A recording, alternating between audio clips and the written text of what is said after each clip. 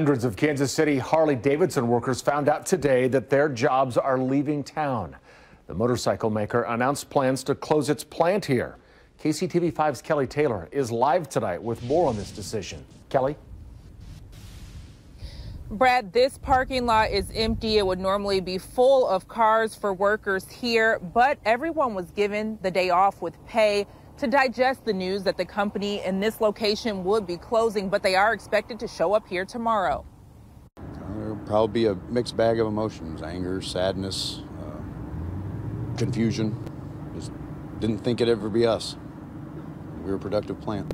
Looking ahead, Kevin Amos, president of the local union that represents more than half of the employees here at Harley-Davidson's Kansas City plant, says the reality of their future still hasn't set in yet. The company plans to close the Kansas City plant and consolidate it with a plant in York, Pennsylvania.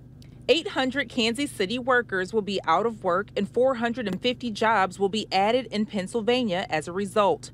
Through a statement, a spokesperson for Harley-Davidson said, "We are constantly evaluating capacity and our current U.S. capacity exceeds U.S. demand." Amos says there are a lot of questions that still need to be answered.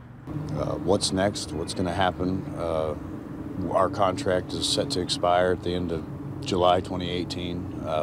What happens next? Are they going to bargain a new contract?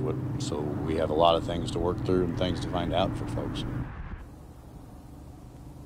And this location will close next summer and layoffs will begin in the coming months. Live in Kansas City, Kelly Taylor, KCTV 5 News.